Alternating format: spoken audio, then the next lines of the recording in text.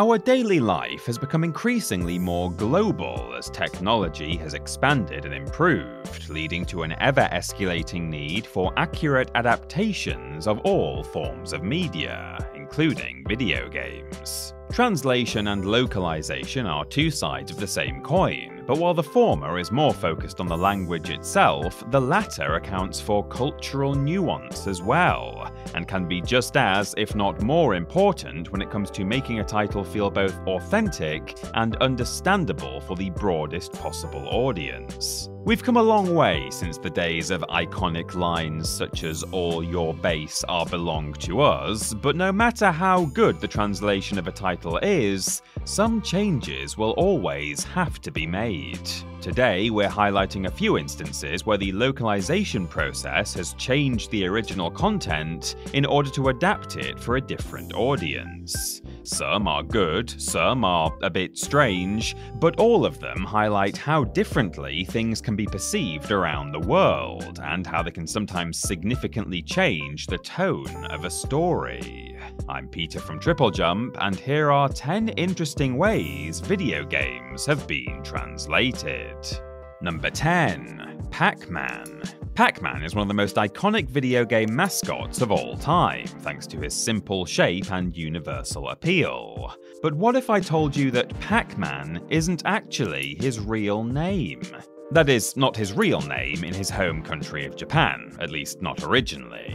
Instead, this sentient yellow pizza was first known and marketed as Pacman, a name that's derived from the onomatopoeic phrase meaning to gobble something up, not the fact that he looks a bit like a hockey puck, like some people assume. However, when he was being brought over to other markets, the North American one in particular, his name was changed to Pac-Man in order to discourage people from vandalizing the puck part of the arcade cabinets and turning the word into something slightly more colourful. Throughout Europe, the game was released under both titles, presumably depending on how easy it would be to make questionable alterations in any given language. It may not be the biggest, most earth-shattering translation in the world, but the fact that a game with so little text had to be translated at all is certainly a bit surprising. Number 9. Sonic the Hedgehog. When it comes to Sonic and his many adventures, most people are aware of the fact that the most iconic big bad of the game is known as both Dr. Robotnik and Eggman. However, there's an even more interesting translation quirk that's caused chaos in the Blue Blur's world. During an interview, series creator Yuji Naka mentioned one small detail that seemingly changed all of Sonic lore, at least in the West.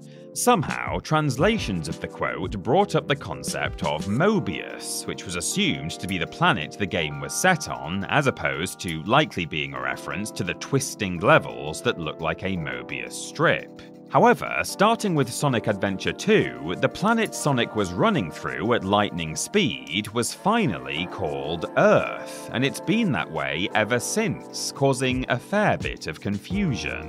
There doesn't really seem to be a verified consensus on this issue, with many English-speaking fans believing the two are completely separate planets, while others think that Mobius is a future version of Earth, which seems to have been verified by the Sonic comics. However, given that the name Mobius was never used in Japanese media, it's created a strange bit of accepted canon that likely wasn't even there in the first place. Number 8. Judgment. The game Judgment is an interesting one because it's a unique case. There are actually two separate English translations of the title depending on how players want to experience it. One version sticks close to the Japanese script for those who want as much accuracy as possible, whilst the other is more loosely translated and sounds a bit more natural at the cost of some authenticity.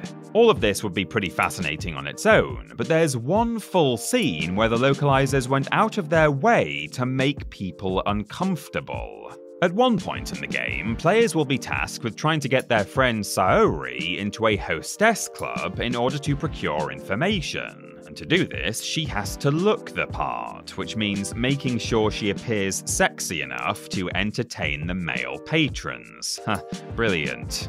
After this has been taken care of, the play switches to a first-person view of Sayori's perspective, forcing the player to experience the sleaziness firsthand.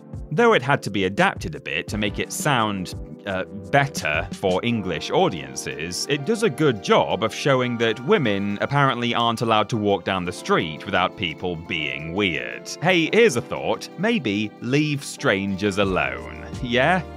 Number 7. The Witcher 3 Wild Hunt.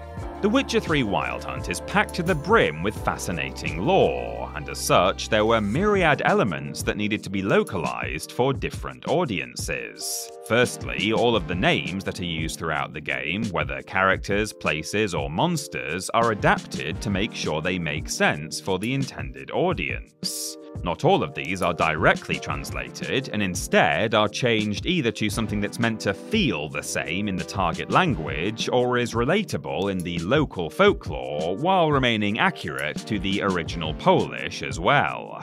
On top of that, the characterization and speech patterns of certain characters is altered, and specific regional accents are used that have the same connotations as those in the original. Finally, the game is also translated for different cultural sensibilities, in order to ensure that audiences all over the world can fully appreciate the content. With how big it is and how many languages it got translated into, The Witcher 3 is probably one of the most extreme and impressive examples of interesting localization, and could likely fill a list all on its own. Number 6. The Puyo Puyo series. Especially in the earlier days of video games, plenty of titles got censored as they made their way to the West, thanks to their inclusion of a variety of religious and particularly Christian symbols and themes, with the Puyo Puyo series being just one example from this extensive list. Specifically, the character who was known as Satan in the original Japanese versions of the game is instead known as Dark Prince in Western versions. This started way back at the beginning of the series, with the arcade version of Puyo Puyo changing the name of most of the characters, but also going as far as to remove an entire chunk of conversation with the Dark Prince, as he was now called, that revolved around another character accidentally calling him Santa instead of Satan, something that wouldn't really work with the new name. Despite how many iterations of the game there have been over the years, the moniker of Dark Prince still remains for the character formerly known as Satan. Even though many of the other characters have changed names and nicknames, such as Ryder becoming the more accurately transliterated Liddell, it seems unlikely that this one will be swapped back in the future. Sorry, Satan. Number 5. The Great Ace Attorney Chronicles. It took a while for it to get a localization, but The Great Ace Attorney Chronicles has finally made its way to other audiences, albeit with a few significant changes. In the original, the game heavily features Sherlock Holmes, but in order to get away with this in other versions, something had to be done to avoid lawsuits, as there were still a few of Conan Doyle's stories that weren't quite in the public domain in the US, which could have caused massive issues. The solution? Swap the first letters of the two names and create a completely new and original and legally different character named Sherlock Sholmes, who is definitely not that famous detective. Stop asking. Sholmes himself isn't the only one whose name was changed just to be safe, as his sidekick also went from being Iris Watson to Iris Wilson to dodge any more potential infringements. This isn't where the differences end though, as many of the puzzles in the game, and indeed the whole Ace Attorney series, have had to be adapted for other audiences, thanks to their heavy reliance on wordplay that wouldn't work outside of the original language. It's always a careful balancing act when translating. I mean, you don't want to lose the spirit of the original after all, but the fate of this game would likely have been very different if all of this hadn't been handled effectively. Number 4. Paper Mario: The Thousand Year Door. There's a whole shopping list of things that were changed when Paper Mario: The Thousand Year Door made it out of Japan, such as the removal of wine and blood, or changing Rourke Hawk's name to Hawk Hogan in the Spanish version. Perhaps one of the biggest and most interesting changes, though, has to do with Vivian, and how characters refer to her differently depending on which version of the game is being played. This ghost party member is always referred to as being female in the English and German versions of the game, but in several other iterations, Vivian is often referred to as male in the party description, with Italian being a notable exception to both of these, mentioning that she used to be male, but is now female and proud of it. As such, Vivian's story arc, and to some extent the story arc of those around her, varies quite drastically depending on which version of the game that's being played, with only the Italian version being open about the fact that she's trans. While a lot of these localizations are problematic, and the exact nuances of how Vivian was portrayed in the original Japanese are too much to get into here, it's still fascinating to look back and see how different localization teams interpreted her journey. Number 3. Final Fantasy VIII. Squall, the protagonist of Final Fantasy VIII, is known for being a bit aloof, especially thanks to his liberal use of the word whatever. This wasn't necessarily the intention, however, as each of these dismissive remarks is actually subtly different in the original, often in ways that actually add a bit more character to him or fit the situation just that little bit better. To start with, the phrase he's known for in Japanese, as much as he's known for whatever in English, would translate more accurately to an informal sort of "excuse me," something along the lines of "my bad." That's just the tip of the iceberg, though, as some of the other lines that have been given the dismissal treatment range from the relatively similar "I don't care" to the quite different "how annoying" and "leave me alone," and in one case, "I can't believe this teacher." With how different all of these lines are in actuality, it's a bit of a baffling choice that they were all deemed to basically mean the same thing in translation, especially with the deeper characterization they inherently provide. But it does reflect how new the localization process was at the time. Number 2. Banjo-Kazooie.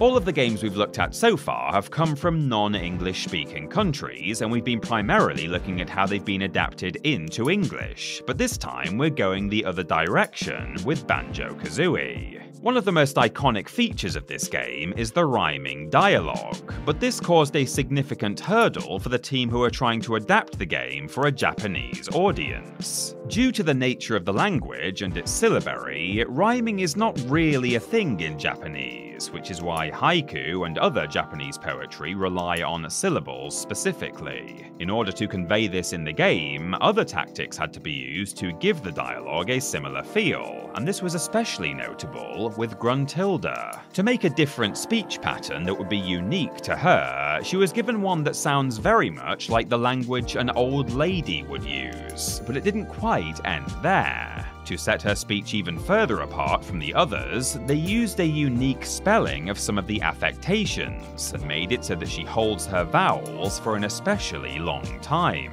This gives Grunty quite a different feel, but it was the best way to distinguish her and ensure that she'd be just as memorable as her English rhyming counterpart. And number 1, The Legend of Zelda: A Link Between Worlds. In The Legend of Zelda: A Link Between Worlds, players will eventually stumble upon Zora's Domain, an iconic area found in several games in the series. However, after they've encountered a shady thief and stumbled across the Zora Queen behind the waterfall, they will have a vastly different experience depending on what version of the game they're playing. In the original, and indeed many of the other translations, much of the dialogue makes reference to the stone being the source of the Queen's beauty, not so subtly shaming the Queen for her current size and suggesting she is no longer attractive. However, when adapting the game for the English-speaking market, these references were changed to make them less problematic. Here, the localization team decided to make it so that the stone was instead a source of the Queen's power, taking away all of the references to her beauty. There was admittedly only so much that could be done about the animations, that is to say, nothing could be done about the animations, but changing the approach to this scene ensured that the audience of the game wasn't exposed to anything that could be deemed as body shaming.